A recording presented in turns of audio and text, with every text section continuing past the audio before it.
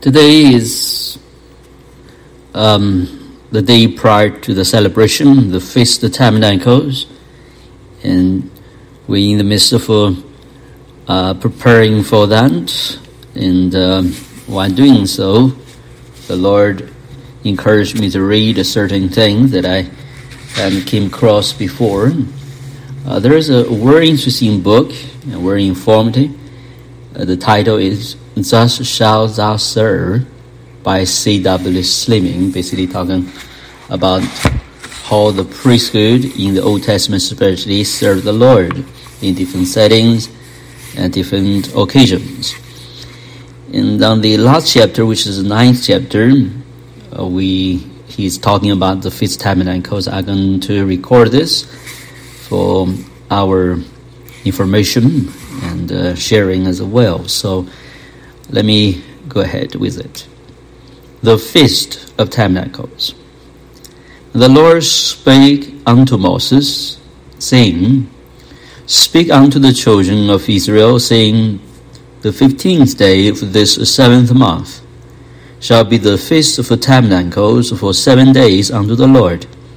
On the first day shall be a holy convocation. Ye shall do no servile work therein. 7 days ye shall offer an offering made by fire unto the Lord. On the 8th day shall be a holy convocation unto you. Ye shall offer an offering made by fire unto the Lord. It's a solemn assembly, and ye shall do no servile work therein. These are the feasts of the Lord, which ye shall proclaim to be holy convocations, to offer offering made by fire unto the Lord, a burnt offering and a meat offering, a sacrifice and drink offerings, everything upon his day, beside the Sabbath days of the Lord, and beside your gifts, and beside all your vows, and beside all your free will offerings, which ye give unto the Lord. Also in the 15th day, the 7th month, which ye shall gather in the fruit of the land, ye shall keep a feast unto the Lord 7 days. On the first day shall be a Sabbath, and on the 8th day shall be a Sabbath. And ye shall take you on the first day the boughs of goodly trees, branches of the palm trees, and the boughs of the thick trees, and willows of the brook, and ye shall rejoice before the Lord your God the 7 days. And ye shall keep it a feast unto the Lord 7 days in the year. It shall be a statute forever in your generations. Ye shall celebrate in the 7th month. Ye shall dwell in the booths 7 days. All that are Israelites born shall dwell in booths, that your generations may know that I made the children of Israel to dwell in booths, when I brought them out from the land of Egypt. I am the Lord your God. And Moses declared unto the children of Israel the feasts of the Lord. That is Leviticus 23, 33 to 44. And on the 2nd day were gathered together the chief of the fathers of all the people, the priests and the Levites, unto Ezra the scribe, even to understand the words of the law. And they found written in the law, which the Lord had commanded by Moses, that the children of Israel shall dwell in booths in the feast of the 7th month. And then they shall publish and proclaim in all their cities and in Jerusalem, saying, Go forth unto the mount, and fetch olive branches, and pine branches, and myrtle branches, and palm branches, and branches of thick trees to make booths. It is written. So the people went forth and brought them, and made themselves booths, every one upon the roof of his house, and in the courts, and in the courts of the house of God, and in the street of the water gate, and in the street of the gate of Ephraim. And all the congregation of them that were come again out of the captivity made booths, and sat under the booths. For since the days of Joshua the son of Nun unto that day had not the children of Israel done so. And there was very great gladness, also day by day, from the first day unto the last day. He read in the book of the law of God, and he kept the feast the 7 days. And at the 8th day was a solemn assembly, according unto the manner. Nehemiah 8 chapter 13 to 18. The very title of this last feast suggests to the mind something of rest and the fellowship. What did remind them of the pilgrimage of the past and God's faithfulness? The joy of the feast was the anticipation of that day when journeyings will have terminated and rest will be permanent. It was to them as the Lord's table is to the believer.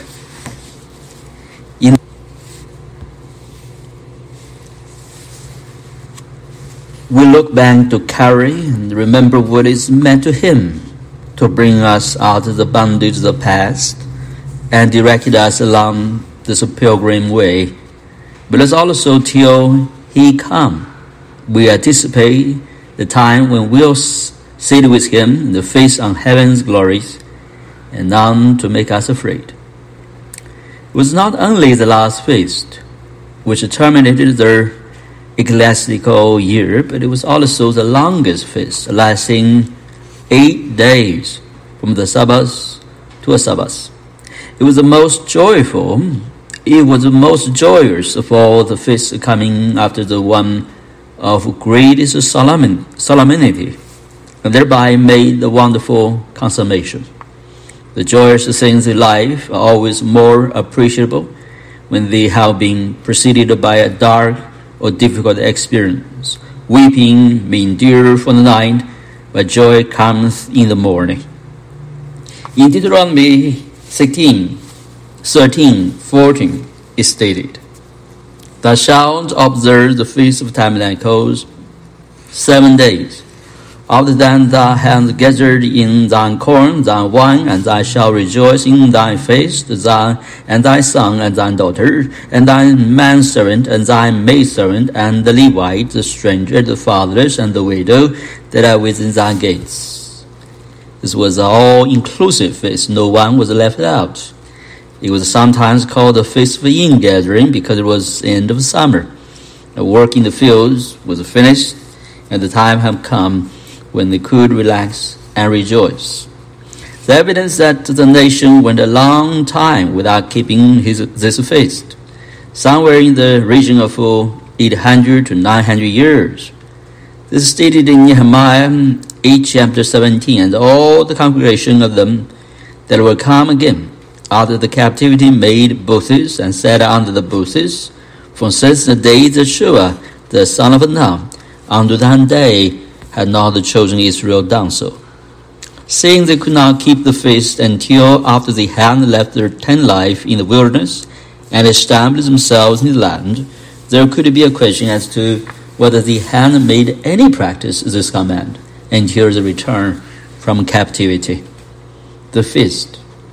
And ye shall take you on the first day the boughs of goodly trees, branches of palm trees, and boughs of fig trees, and willows of the brook, and ye shall rejoice before the Lord your God 7 days. Ye shall dwell in booths 7 days. All that are Israelites born shall dwell in booths.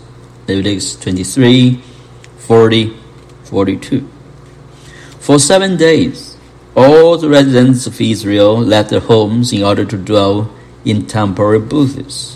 The purpose of this was that the people should have a constant reminder of the 40 years when the nation dwelt in tents, wandering in the wilderness, with no home. For the Lord had made full provision in all things, so that not one good thing had failed. Also then the Lord himself had become a pilgrim with them, and had tabernacled in their midst, leading them by the pillar of cloud, the fire that had brought them into the land he had promised. Then there was the anticipation. These were the people who would always wander the face of the earth, True, it would be as a result of their own rebellion and idolatry, but in all the wanderings they were to keep this feast to remind them that there could be a day when those wanderings would end, and they would possess their own land, build their own houses, plant their own vineyards, and sit under their own fig trees, because the promise was that there remaineth therefore a rest to the people of God. Hebrews 4:9. We are read of the trees to be used in the building of those bushes. Nehemiah added to the number, "Go forth unto the mount, and fetch olive branches, and pine branches, and myrtle branches, and the palm branches, and branches of thick trees to make booths." And it's written, 8:15. Many of the trees used are symbolic. The thick trees would speak of a shade and of a divine protection. The palms have always been the emblem of victory, as the olive has been used for peace. It's also represented fatness and plenty. The willow of the brook signify a thriving and a blessed people planted by the rivers of water. All these things, while reminiscent, foreshadow the wonderful millennium age, when man shall dwell in peace and safety, and none shall make them afraid. Numbers 29 lists the number of animals to be used in the sacrifices of that week. The bullocks diminishing in number from day to day for the 8 days were 13, 12, 11, 10, 9, 8, 7, 1.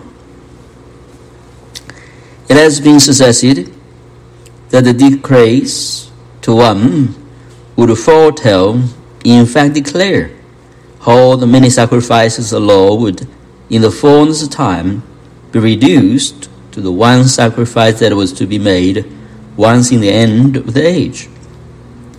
The anticipated peace would only come through the peace of the cross.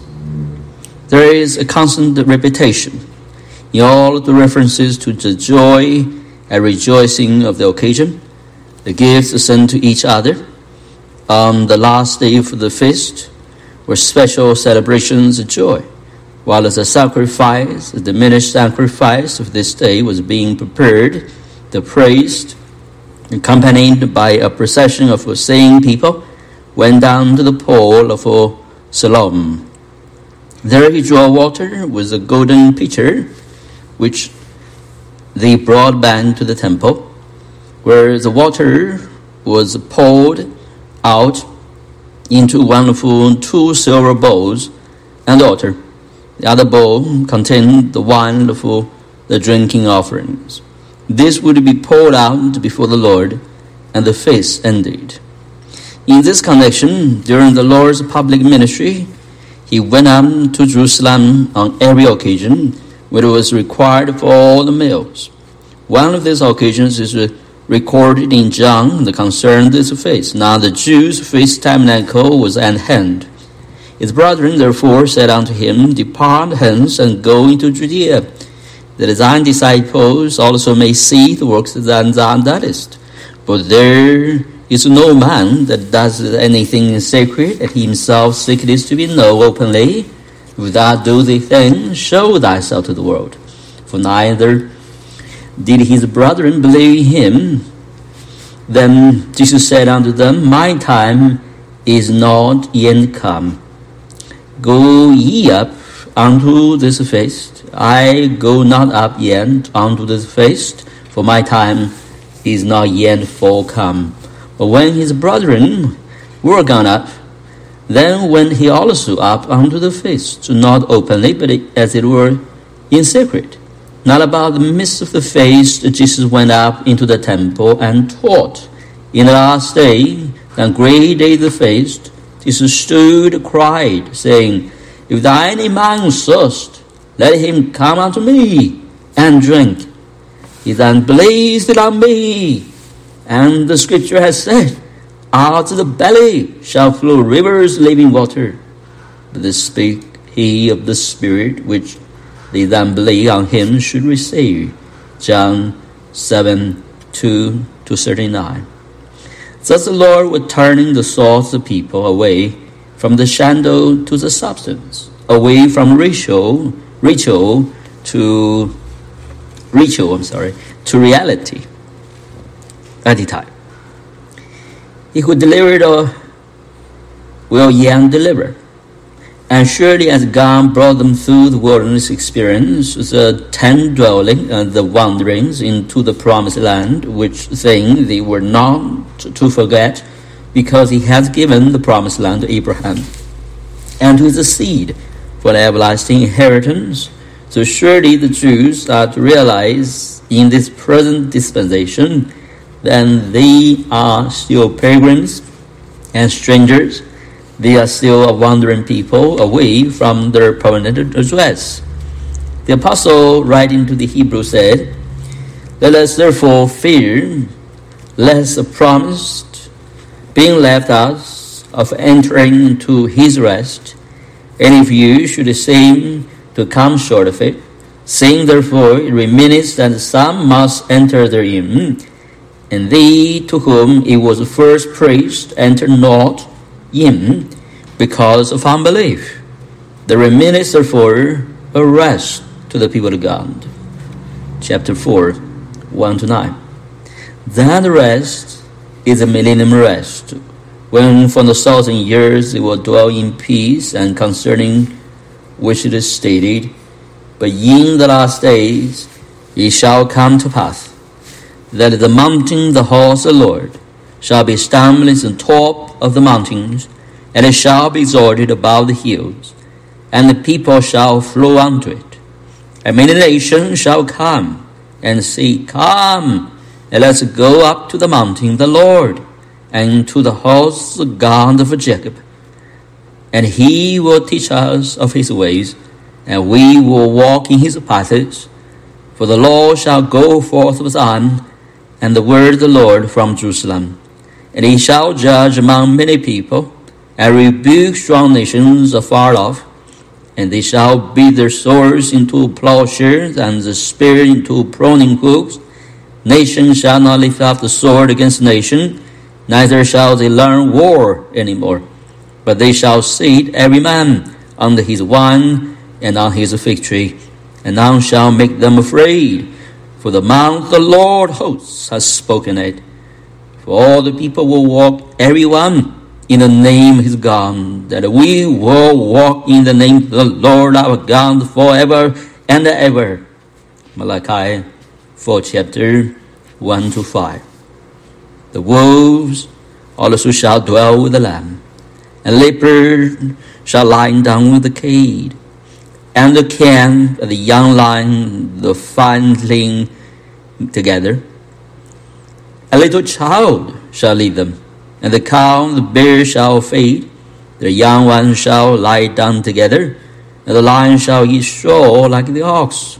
And the sucking child shall play on the horse of the asp, and the weaned child shall put his hand on the costerize stem.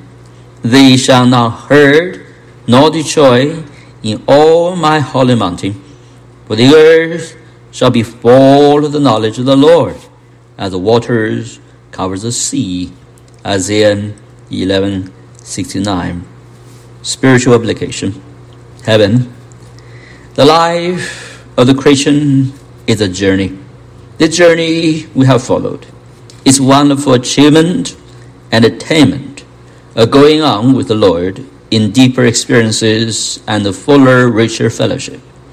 With Paul, we say, I press the goal, the mark for the prize of the high calling of God in Christ Jesus. Philippians 3:14. Looking unto Jesus, the author and the finisher of our faith, who for the joy that was set before him endured the cross, despising the shame, and is sat down at the right hand of the throne of God. Hebrews 12:2. May we ask you, reader, where are you along this wondrous path? Here are the steps: salvation leading to separation and consecration, then receiving the fullness of the Holy Spirit, whereby we bear our testimony until the Lord come, and heaven is our home. Having decided our position, may the Lord enable us to step forward into a fuller experience. Oh, walk with God whilst thou on earth, with the pilgrim steps must fare, content to leave the world its mirth, and claim no dwelling there. Oh, stranger, thou must seek a home beyond the fearful tide, and if to Canaan thou wilt come, oh, who but God can guide?